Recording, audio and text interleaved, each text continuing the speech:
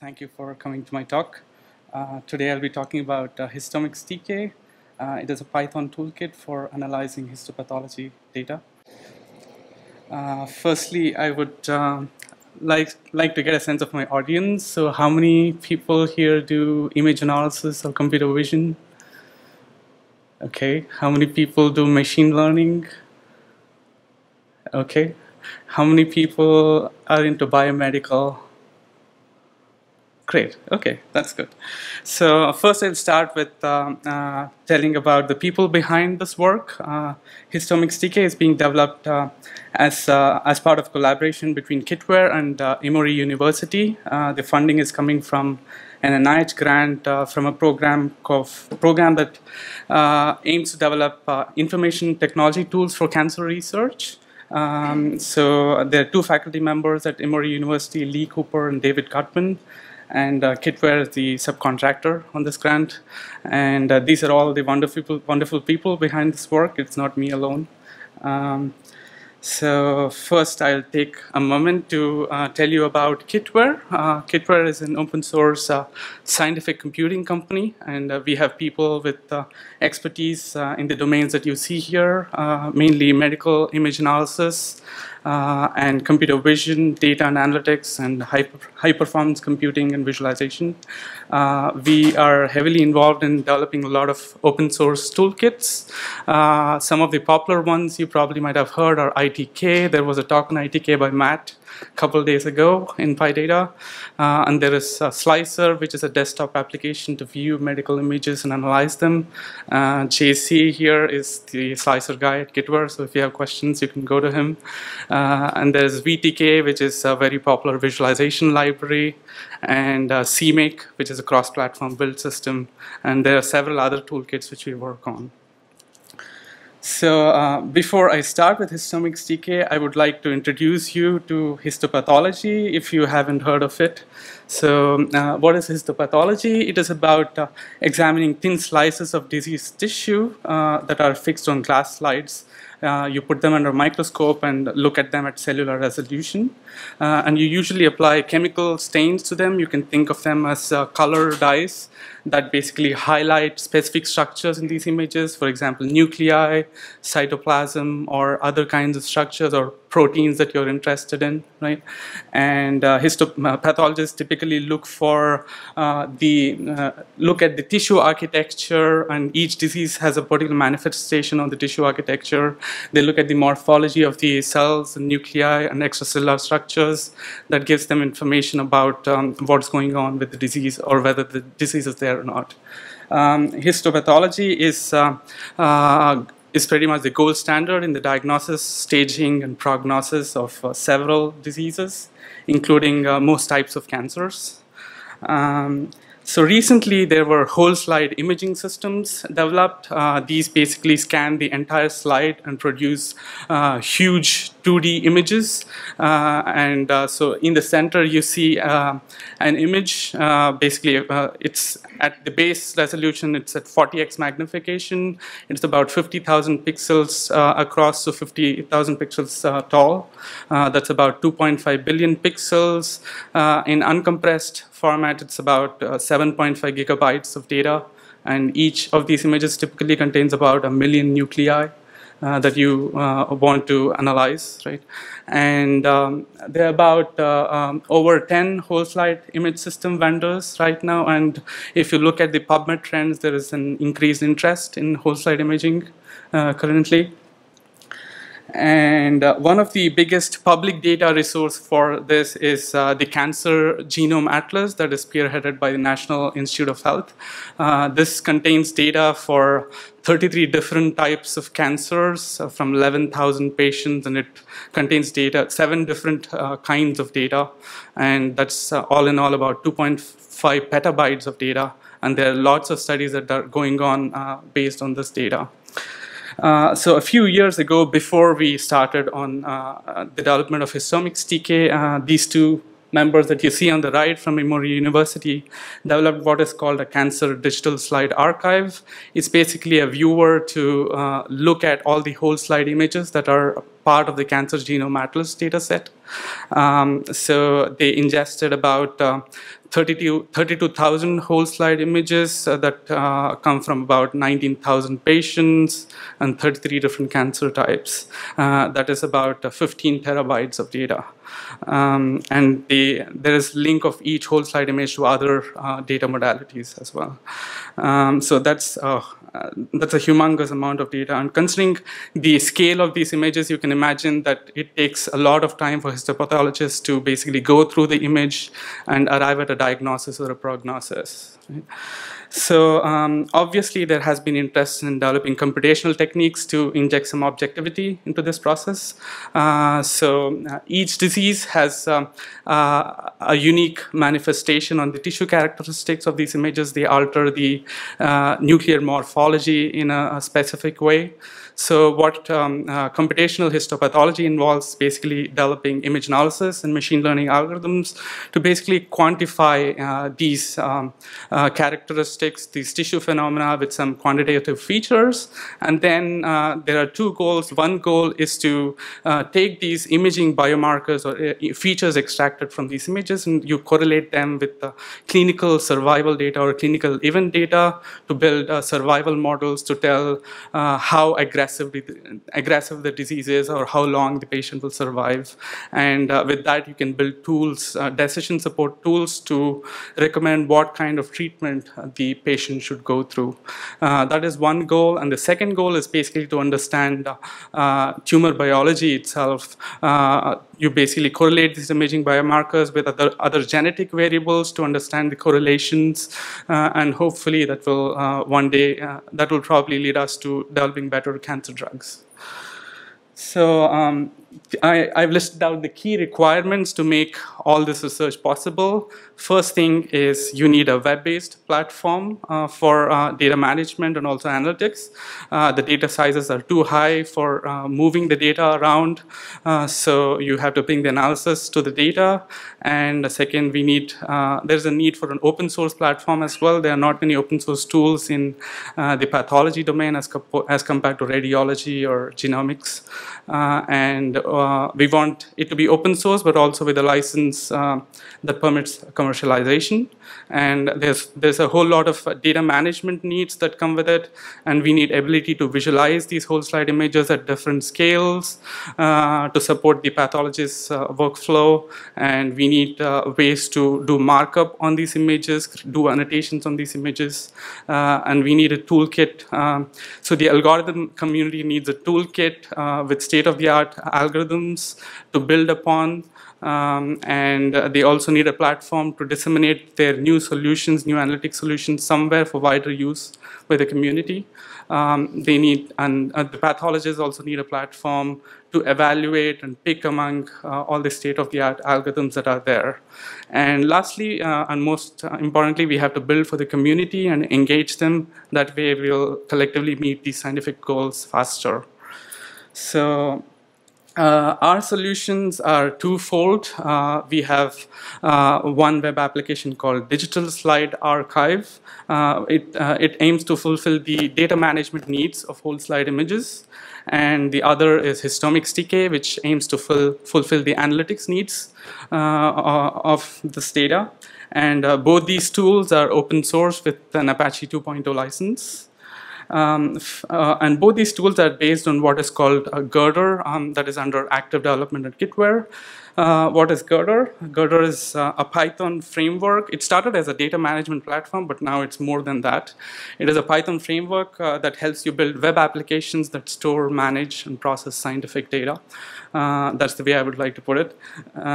So it has RESTful access to all the data that is stored inside, and it supports multiple backends. You can have the data on the file system or Amazon S3, HDFS, or wherever. And then there's search capabilities, which can be improved. And you can have users, groups, and there is a Girder plugin which lets you do distributed task execution that is based on Celery underneath. And there's a very nice plugin infrastructure that helps you build server-side analytics applications. I'll do a demo of this in a bit, and if you want to get a feel of it, you can go to data.kitware.com. It's based on Girder, so you get a feel of it. I'll start with the digital slide archive. This is basically an extension of Girder. These are some screenshots that I put if the demo doesn't work. So let me try. So this is the dashboard of the digital slide archive. It's basically an extension of Girder with a few features that are specific to histopathology. So there are collections which are essentially sort of folders. It's going to feel like a file explorer to you. So we have ingestion scripts that ingest the data from the cancer genome atlas, and these are all different cancer types. And if I go into one of the cancer types, in a bit, yeah, these are all the patients for each cancer type. There are people with the disease, and there are also people without the disease, so you can do machine learning on them. Yeah, it's a bit slow, but okay, I have a backup. Yeah, it's supposed to show thumbnails of those images, and if I go into one of these images, there's an embedded viewer, so you can link custom metadata tags to each of these images, like clinical information, stain type, or any other information that is there. Right? And so there is, let me go to the other one. So there are different kinds of asset stores. You can have the data on file system or MongoDB, Amazon S3, or HDFS. You have user and group management. And most importantly, there is all the data is there are REST endpoints to access the data. If there's an extensive amount of RESTful access, for example, I can download the file, upload the file through REST endpoints. Okay, it's a bit slow. Yeah, so those are all the REST endpoints, and hopefully my viewer loaded. Okay, it's not loading, but anyway. So it's supposed to have an embedded image viewer, so you can zoom through these images and pan and look at them. Right? And let me go further. So coming to HistomicsTK, HistomicsTK is being developed with three kinds of communities in mind, the algorithm research community and the pathologists and cancer biologists.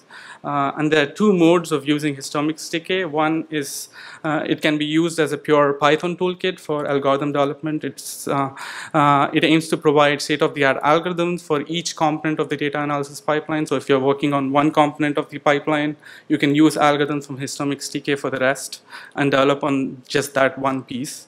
And it can also be used as a Girder plugin for web-based analysis.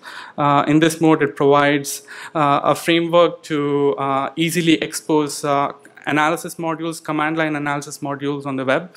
It provides a platform for researchers to disseminate their solutions easily for wider use with minimal effort on their part. I'll do a demo on that.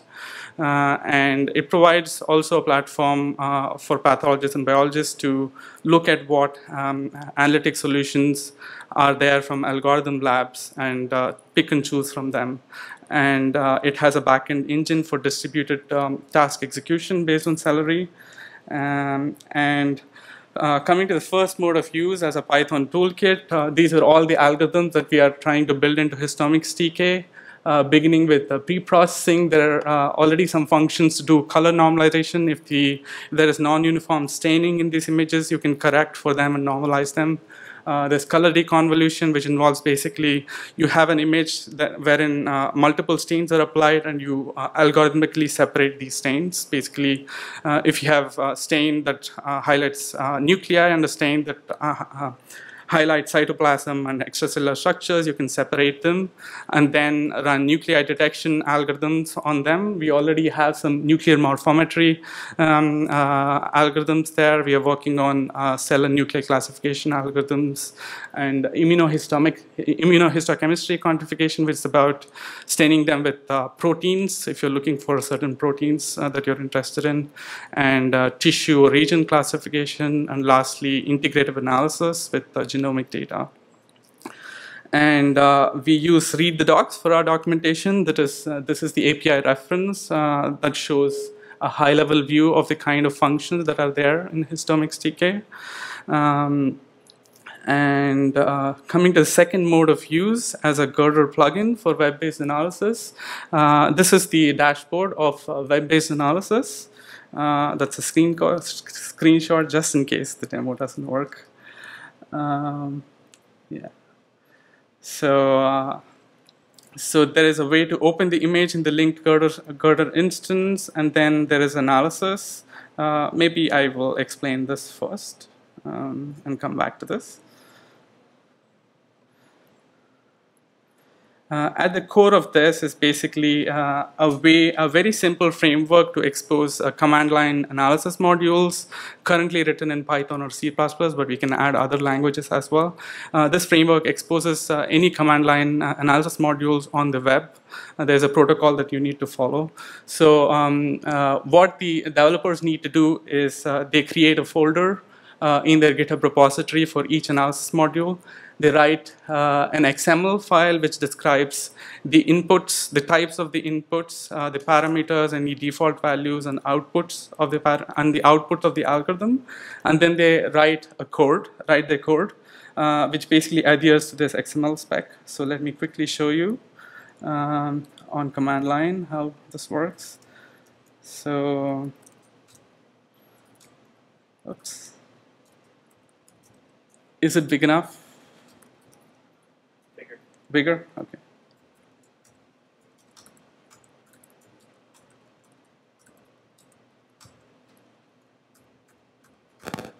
Better?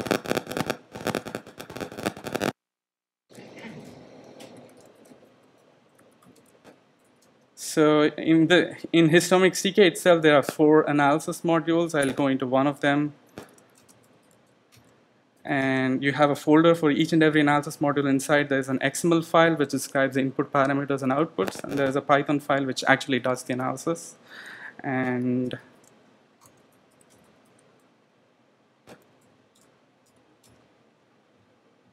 so this is how the XML spec looks like. This is based on the slicer execution model. This is what the slicer, the desktop application that I was talking about for medical imaging uses. And we made a way to expose these modules over the web. And it was very successful with Slicer. There are hundreds of plugins written by the community. So as you can see, there are like input. There's an input parameter, and there are some stain color parameters, and these are the outputs that this module produces. And then there's the actual Python code that does the analysis. And what we have is a Python package called CTK CLI, which does the command line argument parsing and help for you. Let me show you what this does. If I do --help,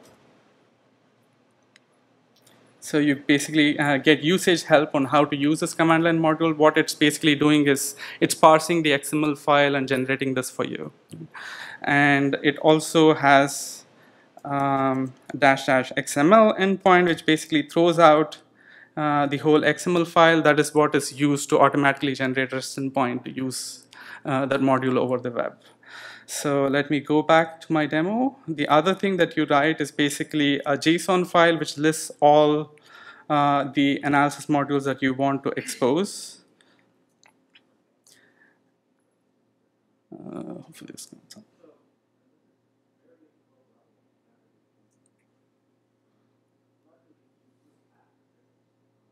Yeah, okay. And then you write this JSON file, and then you write a simple Docker file. You can derive from the HistomicsTK's Docker image, which will install HistomicsTK and all the dependent libraries for you. And then you install any requirements of your analysis module, and then you call an entry point that we provide. And let me show you what that does on the command line again. Actually, this bigger. Okay.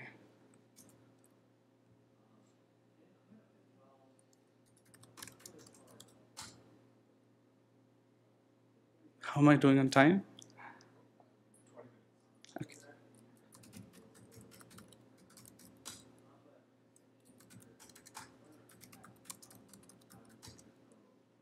So I have a few Docker images that were generated that way. And let me run the HistomicsTK's Docker image. If I do --help,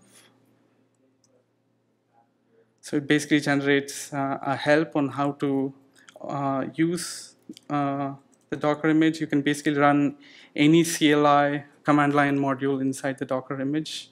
And then there is a --list CLI endpoint, which basically throws out that JSON file contents. So there is a piece of code which basically analyzes the JSON file and then goes to the folder which has the analysis module, picks out the XML, and then generates the REST endpoint automatically for you. So, and let me go back here. And so you basically build the Docker file. There is a GitHub hook to automatically build the Docker image and upload it to Docker Hub. And there are endpoints wherein I can simply go and add. You can send me an email saying, hey, I want to host my Docker image, which contains the algorithms developed in our lab on your website. And I can simply go to a REST endpoint and add the Docker image. And it shows up here. And for each Docker image, there could be multiple versions. And then for each Docker image, there are a bunch of analysis modules that it exposes. And the one you see on the left is basically the widget tree to set the parameters, inputs and outputs for the analysis module. And all this is also automatically generated from that XML file the developer writes.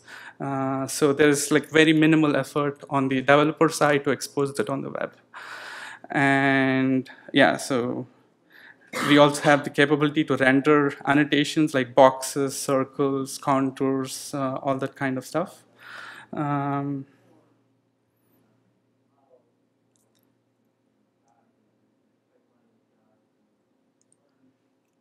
right. And what this does is it gives a nice platform that pairs different kinds of communities. The pathologists and biologists have data questions. The algorithm researchers get the analytics needs from that community, develop their algorithms. They can use Docker. They can use our mechanism to push it to an image on Docker Hub, and then we can host it on the website from where the pathologists and biologists can access all the analytic solutions, compare between them, and choose between them. Right? And lastly, some of software process stuff. HistomicsTK is on GitHub. We have documentation on Read the Docs. We are working on more documentation. There's quite a bit there, but we are working on more. We haven't made our official release yet. We are waiting on improving the code coverage a bit. We are about 60% code coverage. We want to improve it a bit more. We use Sphinx to automatically generate API documentation from the doc strings inside the functions. And there are some usage examples using Jupyter Notebooks on Read the Docs. And we use Travis CI for continuous integration. And we use Vagrant and Ansible to ease the installation process. You can go to Read the Docs for more details. And these are all the future work that we are planning. We'll probably make a release sometime soon. We'll be adding more algorithms. We are looking into ways to speed up algorithms using Python and using Python wrapped ITK for whatever we can. And we are working, so in the next year, we'll probably take up big data processing challenges. Basically, we want to process the we want to parallelize the processing of individual tiles of these whole slate images. So these are basically stored in a pyramidal fashion, and at each level of the pyramid, the image is broken down into blocks or tiles. Right? We want to parallelize the processing of these blocks. We are looking at technologies of how to do this. We'll be venturing into the omics side of things, integrate do integrative analysis with genomic and clinical data, and a bunch of other stuff. And Kitware is hiring. These are all the positions that are currently up on jobs.kitware.com. If you find one of them interesting, go and apply for them. Thank you. So.